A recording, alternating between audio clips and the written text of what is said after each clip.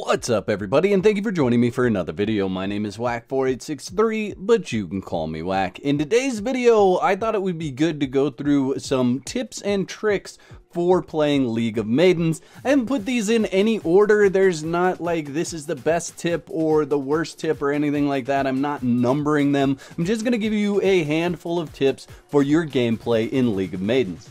So first off, you can get a free portable forge and a portable grinder. Now, when I did my video about the portable forge, the portable grinder, and really everything that the forge and the grinder does, a lot of people commented on there that I shouldn't have bought them, I should have used these promo codes. Now, these promo codes that I'm going to give you are actually linked to some YouTube channels, and I'm going to link those in the description of this video if you want to get over and check out their content. I think that's only right, since I'm talking about their promo code in the game, that I make sure that they're linked in the description of this video so that you can get over and check them out. So if you want the free grinder, what you're going to need to enter in the promo code section of the game is free MMO station. If you want to get the free portable forge, what you need to enter in that promo code section is MMOBYTE, and that's BYTE. Now, both of those have YouTube channels. Like I said, they're linked in the description of this video. The other promo code that I was notified about in the comments of that video was actually Guns Blazing, and that gives you mod number 17. I couldn't find a YouTube channel for Guns Blazing that I felt like was covering League of Maidens, so I'm not sure what YouTube channel or why that promo code's in game. If you know, go ahead and leave a comment in the comment section below. But at the end of the day, that's going to save you a bunch of shards on not buying the portable forge, not buying the portable grinder. I have no idea whether these promo codes are going to remain in game for the entire time the game's out, or if they'll take those out at some point, maybe after alpha. So I definitely recommend using those promo codes right away, because you never know how long they're going to last in game.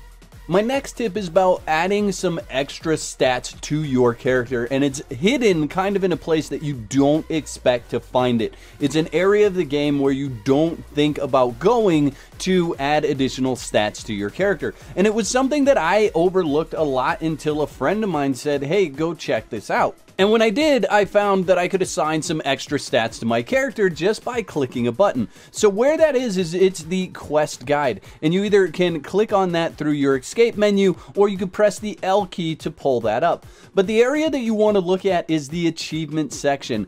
Now, in the achievement section, you have some different options of things that you've unlocked in the game, and you're able to assign titles and you're able to assign stats.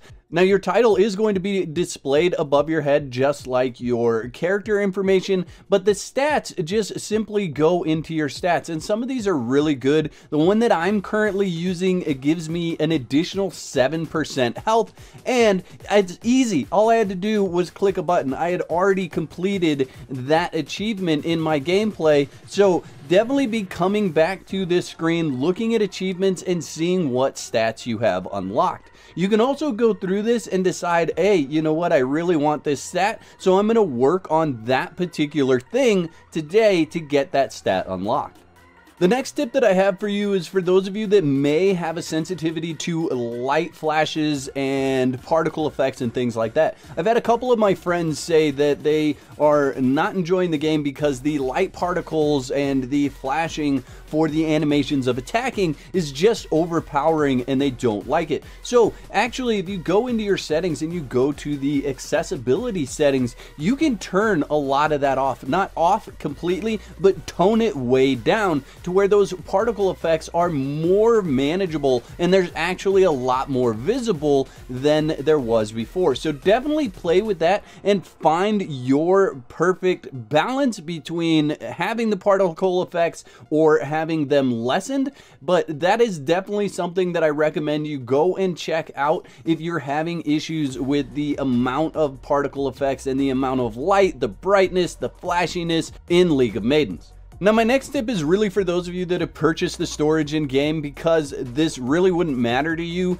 if you don't have the storage. But a lot of times the treasures and the materials look similar. So instead of going to your storage and kind of looking at each thing and each item and trying to decide what you want to move into your storage and what you want to sell, is to go to the vendor first and just click the sell all valuables button. That's going to sell all of your items that you wouldn't use for crafting, and then after you sell those items, you can simply go over to your storage and move everything else. The one caveat to that is there are some valuables like fish that it will not auto sell. It also will not auto sell any cubes that you have, and it's not going to auto sell the gold that you turn in for in-game currency. But what I can say is once I started doing this, it actually saved me a ton of time not going in and figuring out what I wanted to keep and what I didn't want to keep. I simply went and sold all of my valuables, and then I went over and I just put everything else in storage. Interim leveling is super important, and it's super important for two reasons. One,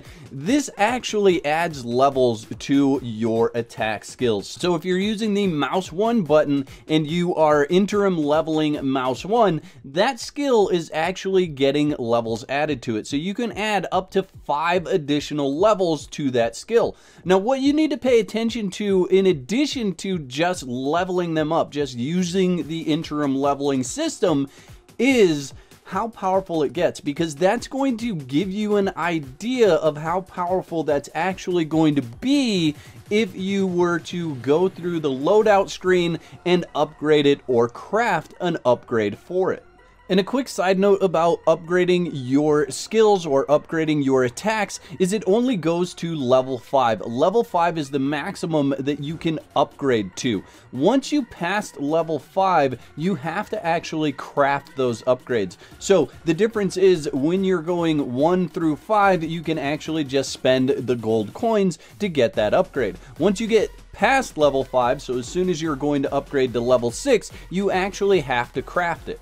The other important thing to know about interim leveling is that if you have, say, a assault rifle and a sniper rifle, those are two separate things, and you'll want to upgrade the one that you're going to use. So simply equip the one that you want to interim level before you assign those points, because the guns do not share interim leveling. And in case you don't know, if you change your character or you log out of the game, your interim leveling goes away. So this is a function of while you are playing with that character, you're able to add levels. However, if you close out of the game and go back in, you start back again with no interim levels. And I can say that the interim levels are very, very powerful, and I usually focus on getting those interim levels before I go and do harder bosses or start using my death invitations to get more XP and more shards. And that's going to lead me right into my next tip. If you guys are struggling getting enough shards, or you're struggling getting enough XP or gold, what you need to start doing is, if you are able to defeat those enemies that are in the dungeons and you're doing that with ease, start using those death invitations. The death invitations do multiple things. One, it increases the amount of XP that you're getting per kill because you're fighting harder enemies. It increases the type of drops that you're getting, so you're going to get better drops because, again, you're fighting harder enemies. You're also going to be getting more shards and more gold because, again, you're fighting harder enemies. So if you are able to go through and wreck shop with 10 death invitations in a dungeon, it's worth spending those death invitations because the return on your investment is going to be worth it when it comes to your gold, your shards, and your experience points. And something that I've been doing with the mythical dungeons when I've been playing through them is I've actually been using an experience ticket. I've been using a rabbit foot for the additional 25% chance of critical. And then I've been using about 25 of the death invitations. And I've been raking in the shards and the gold recently. You'll notice the difference once you start doing this. And the last and probably the most important tip that I'm going to give you in this video, and the reason why I chose to do it last, is because I think that those that watch the video all the way through should be rewarded with the most important information. So thank you for being here. But what I want to tell you is that you should be using the shield potion. Now, originally when I looked at it, I was like, well, I'm not going to use that. I barely block. I don't need my shield to be any better, so I'm just going to leave it alone.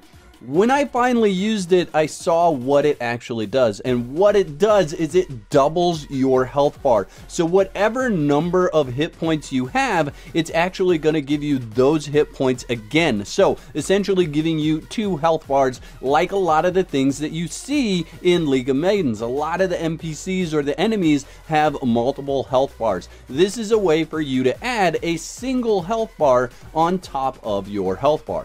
And I found that this really helps against those boss fights when you're doing a higher level dungeon with the death invitations. Like, I've been doing mythical dungeons on a regular basis recently, and that has really helped me get through that final fight. Now, I'm sure I missed some things. Maybe your favorite tip didn't make it in this video, and if that's the case, go ahead and leave that in the comment section below, and that tip may make it in a future video. The whack moments in this video were sponsored by my legendary supporters. If you'd like to become a member, you can click the button below that says join. That'll give you all the details. And if you want to continue the fun, there's 2 videos on the screen. You can pick one of those to watch next. Please don't forget to whack the like button, and if you're new to the channel, I'd encourage you to click that subscribe button, click that bell so you get notified when I upload another video.